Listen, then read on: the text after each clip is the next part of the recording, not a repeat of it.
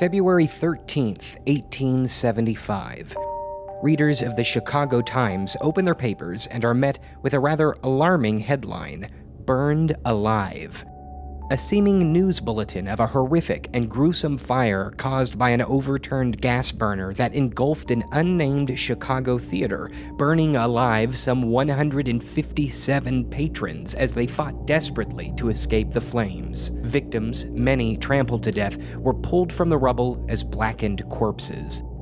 Listed in the paper are the initials of numerous casualties, a custom during that time. To the casual reader skimming through the paper, the story is quite real, but a careful examination of the article's closing lines reveal that the event is simply hypothetical, a fictional account presented as reality, meant to enlighten the readership to the fire hazards present in Chicago's theater district. This piece of shock mock journalism?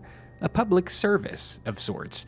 Chicago Times readers are, of course, equal parts disgusted and incensed. A flood of letters pour in, telling the paper off for such ill-conceived sensationalism. The Times' rival paper, the Chicago Tribune, publishes a scathing article in response, reporting that one local woman had died from the shock of seeing what she believed were her husband's initials in the article. Of course, this story is also made up in the Tribune's half-hearted attempt to showcase how such fake news articles are in poor taste. The city's readers eventually walk away from the episode disgusted at both publications' hoaxes. Respect is lost, but so too is the message the Chicago Times had hoped the reader would walk away with, that Chicago theaters are in desperate need of safety improvements.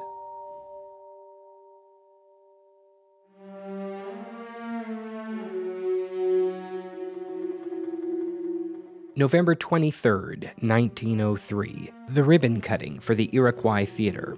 Located at 24 to 28 West Randolph Street, a location chosen specifically to attract women on day trips from out of town who would be more comfortable attending a theater near the police-patrolled shopping district, as opposed to the more dangerous sections of Chicago under the dark of night. Thus far, the theater's grand opening has been delayed for a number of reasons, from labor disputes to architectural roadblocks. Still, the venue is illustrious, a capacity of 1,602 attendees spread throughout 3 impeccably adorned audience levels. The theater's single entrance, a broad and beautiful stairway that leads from the foyer to the balcony level, allows patrons of all shapes and sizes to see and be seen, regardless of the price of their ticket. An ornate 60-foot-high ceiling held up by white marbled walls is awe-inspiring, and a glass skylight over the stage makes every performance look magical. Advertisements and playbills for the Iroquois Theater, in an effort to win safety-conscious customers,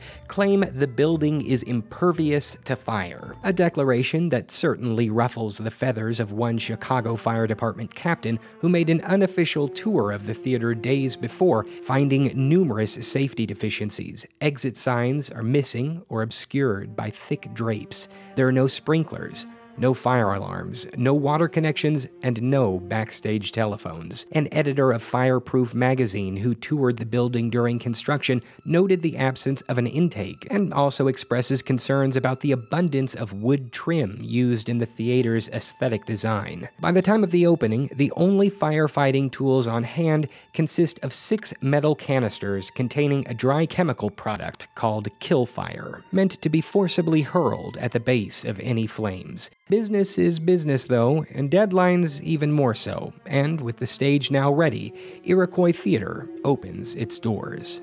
It will take only a single month for disaster to strike.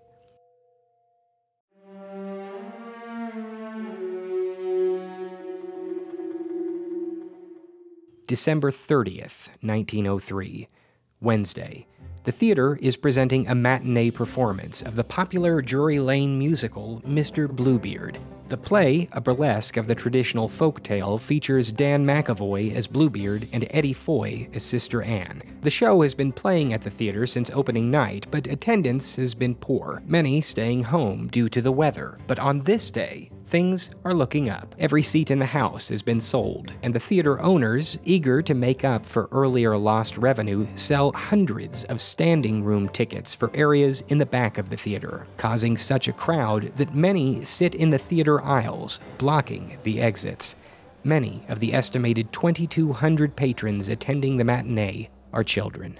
Shortly after 3 p.m., as the show is well into the second act and 16 performers are on stage delivering a rendition of Pale Moonlight, an electrical short circuit causes the main spotlight to shoot sparks into the air. One of the stage's curtains begins to burn, and wood trimming on the front of the stage catches fire. A stagehand rushes backstage to fetch the emergency metal canisters, and by the time he returns, some of the singers start to notice smoke.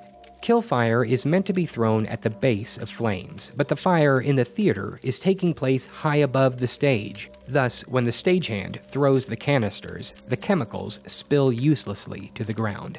Embers begin to fall toward the nervous singers below, and in moments, the audience realizes the emergency. The patrons panic, and show star Eddie Foy, set to go on stage, rushes out and attempts to calm the crowd.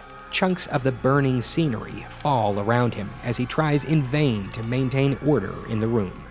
There is no telephone backstage. A member of production is ordered to run from the burning theater on foot and alert the nearest firehouse. The Chicago Fire Department will not arrive in time.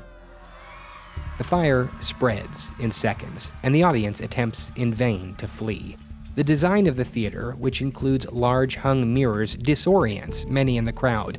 Others arrive at the exits only to find locked accordion gates, set up by management to prevent patrons from sneaking to better seats after the start of the show.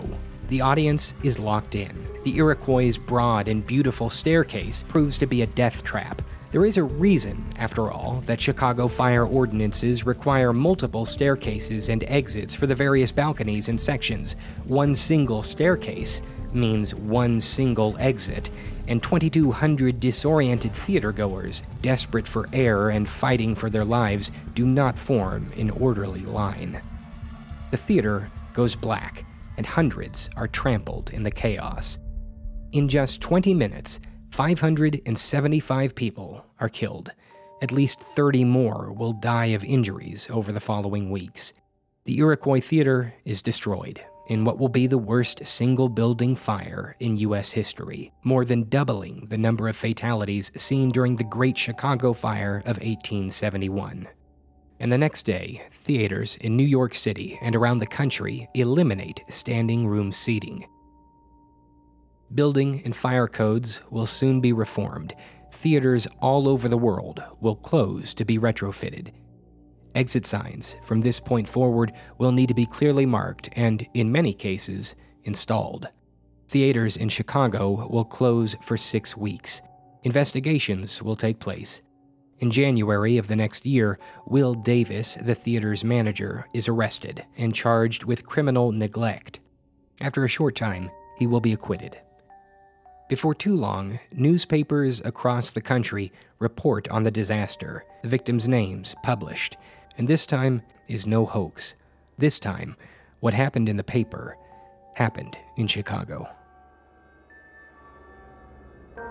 This episode of Really Weird History is sponsored by CuriosityStream, a subscription streaming service that now offers over 2,400 documentaries and nonfiction titles from some of the world's best filmmakers, including exclusive originals. If you love learning about true stories like this, you'll love their selection covering history, science, nature, technology, and more. Unlimited access starts at $2.99 a month, but you can get your first 30 days for free if you sign up at curiositystream.com/AustinMcConnell and use the promo code AustinMcConnell during the sign-up process. CuriosityStream is available worldwide, and by trying their service out, not only do you get to watch great stuff, but you'll be supporting this channel and this series at the same time. So check it out today.